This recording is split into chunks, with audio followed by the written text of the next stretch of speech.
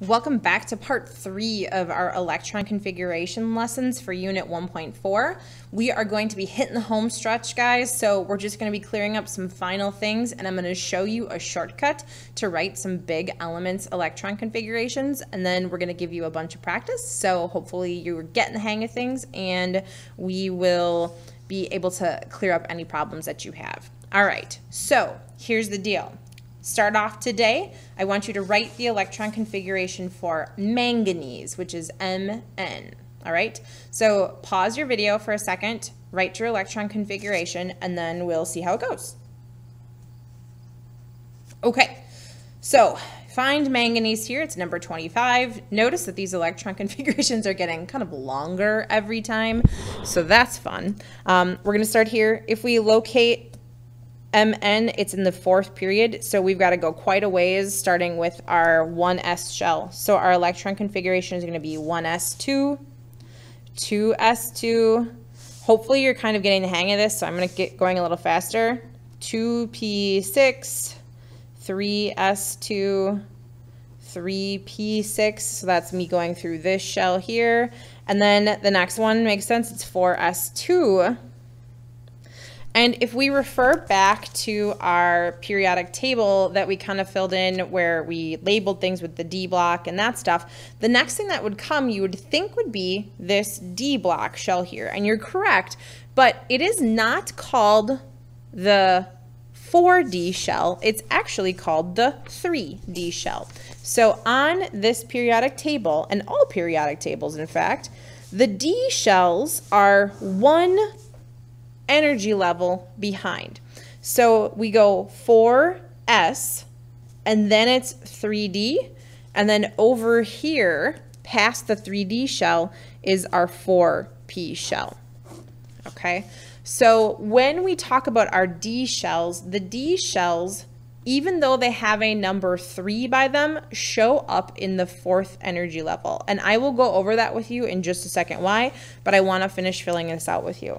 So this is going to be the 5s shell, then the 4d block, 5p, 6s, 5d, 6p, 7s, 6D, and 7P. Now you say to yourself, S and P's always match up with the period number, D's are one behind. And I told you about the F block kind of down here at the bottom. We are going to ignore that, but technically the F block belongs wedged in this space in the periodic table where this asterisk is. And on your periodic table, I think there's like an empty spot there as well. This row belongs up here. And the reason they take the F block out is because honestly, it would just make your periodic table like twice the width, so they don't have it in there. But this is actually the 4F block. So this F block is actually part of the 4th energy level or 4th electron shell, but it comes way out of order from what you'd expect, and the 5F is the shell below it. So if we go back to our periodic table, and I've got this one, you wrote on yours probably, it looks like this. When we go back to the electron configuration for manganese, we go 4s2, and then this block right here is not the 4D, it's the 3D block. So my electron configuration is going to be 3D, and then if I count boxes, it's 1, 2, 3, 4, 5. So my electron configuration is going to end in 3D5. Okay, so when you write your electron configurations, just make sure that you remember that the D shells have one number smaller than the period that they are in. They're kind of one off cycle with that.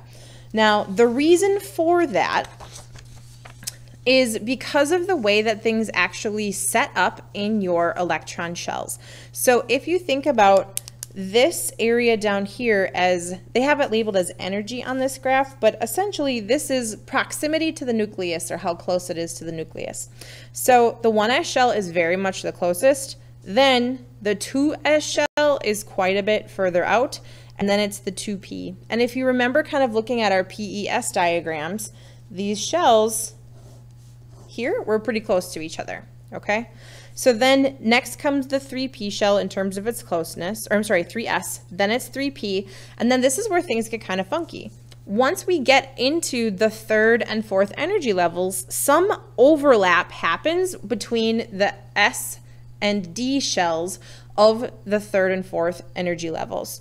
And so what ends up happening is that the fourth energy level, the 4s shell, actually gets filled up first because the 4s shell requires less energy to put the electrons in than the D shell does. So the electrons go to the 4s, then they go to the 3D, and then they go to the 4p, and then it kind of follows the order of a periodic table. This order is called the Aufbau order, and it explains why electrons go into the order they do, and it's because it's the easiest place to put them. So it's easier to put the electrons in the 4s than it is to put them in the 3D. And in reality, the 3D and the 4s are very close to each other in energy, so there is kind of some weird intermingling that happens with them, but that's not something that you have to worry about unless you take AP Chem.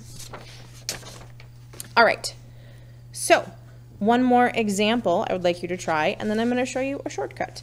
The next example is yttrium, Y. It's element number 39. So pause your video and then give yttrium a try for its electron configuration. Okay, so yttrium, element 39 here, is in the 5th period, and it's in the D shell, and the D shell's first box, so this is going to end in 4D1. So my electron configuration needs to include everything up to 4D1.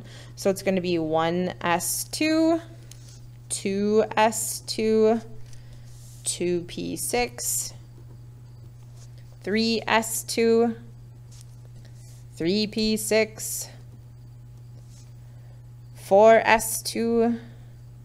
We're going to go all the way through this D block. So if we count the boxes, it's 1, 2, 3, 4, 5, 6, 7, 8, 9, 10 boxes. So that's 3D10.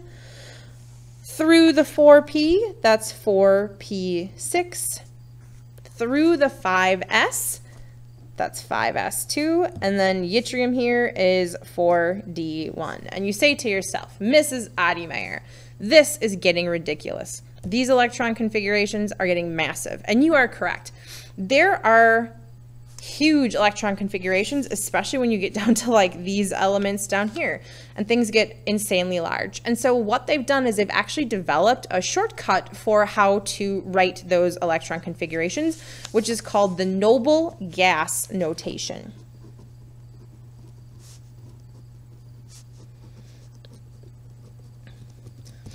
Now, from Mr. Hall's video, hopefully you caught that the noble gases are group 18, and those have full electron shells. So all of these electron configurations in group 18 end in a P6 for their electron configuration. And that makes elements particularly stable. Elements want to have a full shell, and when they have a full shell, they are energetically very stable, and that makes those elements pretty unreactive. So when we talk about them, these elements here, they don't lose or gain electrons at all. They have all the electrons they want, so they don't really do much of anything. And so their electron configurations stay pretty consistent, where most of these elements will gain or lose electrons, and their electron configurations change a lot. So what I'd like us to do is write the electron configuration for neon. Okay, so neon's here.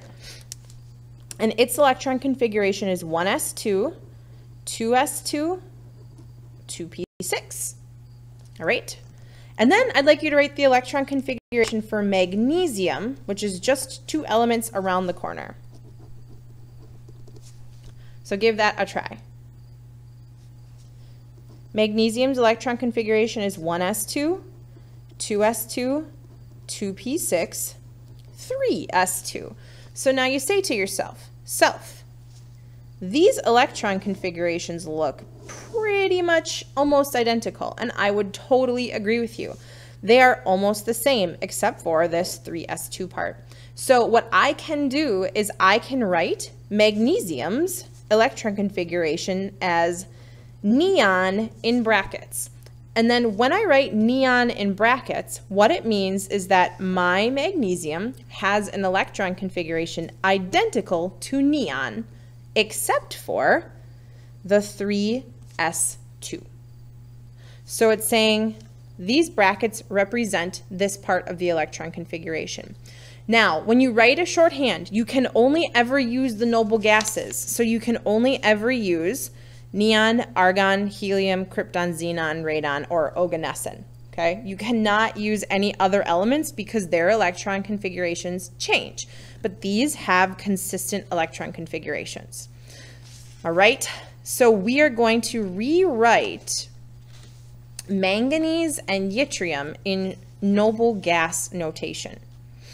So here is how I suggest doing that. If we're going to take a look at manganese, we're going to find manganese, and then you want to back the truck up on your periodic table until you hit a noble gas. So don't go forward in atomic number, go backwards in atomic number until you hit a noble gas. And our noble gas that we hit is argon. So my noble gas configuration is going to start with argon in brackets. And that means that my electron configuration for manganese is identical to argon for part of it, which is true. Then what you want to do is just write down the parts that are different. And that's where knowing the trick of your periodic table is super important. Because if I know that this is the 4s, I just have to write down 4s2 and then 3d10.